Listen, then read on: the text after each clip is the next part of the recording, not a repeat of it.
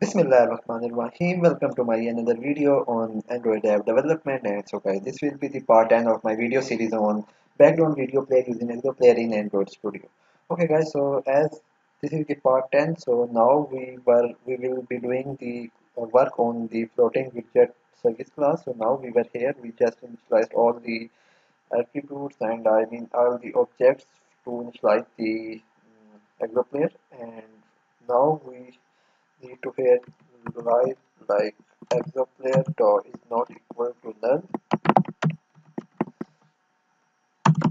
Then what we are going to do is we are going to say window manager dot remove view, and then we can write floating widget here, and then we can say floating widget equal to null. Then we can say window manager equal to null. Then we can say simple ExoPlayer dot set play when ready to make it false. Then we need to release, so we can say ExoPlayer dot release. Then we can say ExoPlayer equal to none. Alright, and after this, after we have this, if it's not, if the view is already shown and the window manager is not equal to null, then we just remove all the views and we just close the ExoPlayer. And now here we are going to, okay, so now we can say final window manager dot layout params, and we name it as params. Then we can say floating widget equal to layout inflator dot from, we can pass this. Then we can say dot inflate, and we need to inflate a custom pop-up window. So for the pop-up window we can say dot layout dot, so we need to first of all initialize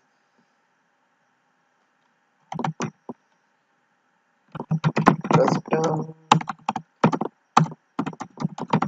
pop-up window. Then we can pass null here, and it's saying an error.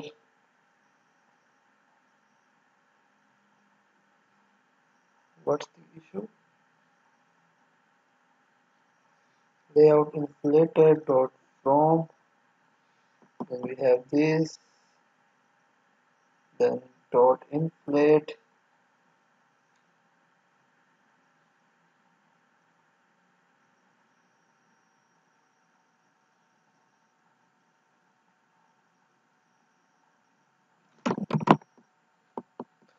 and make sure that we select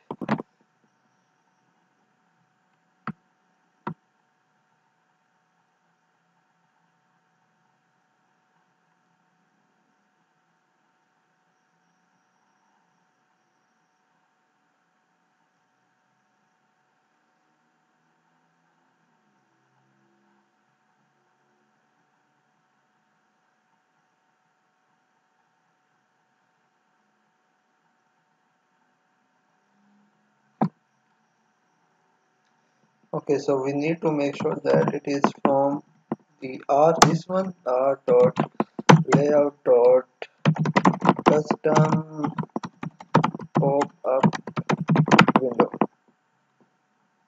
Alright, still it's saying an error. If we pass in false, we can say null. Then we can create the resource file for the custom pop-up window. So we can say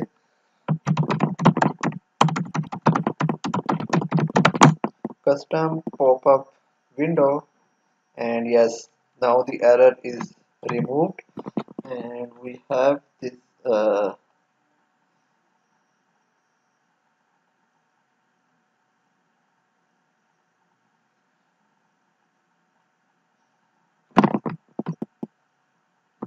we have this window. So now we need to check if we have if the OS is Android Oreo or above.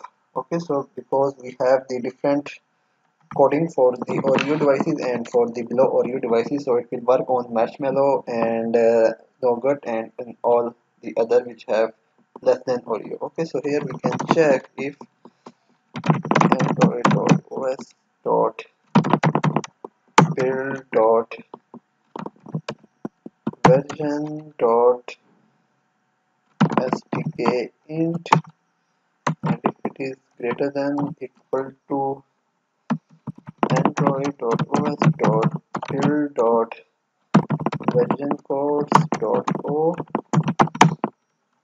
then we can say params equal to new window manager dot layout params, and then we have the view group dot layout params dot wrap content.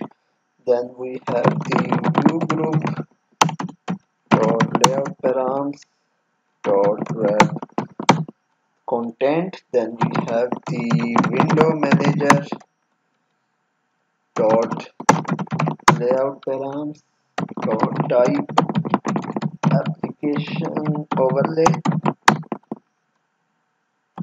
Then we need to pass in the flag. So for this we can say window manager dot layout params dot flag not focusable, and finally we need to set the pixel format. So for this we can say pixel format dot transparent translucent, sorry. Okay, and there we have the params, and else inside the else part. Okay, so we have unexpected token.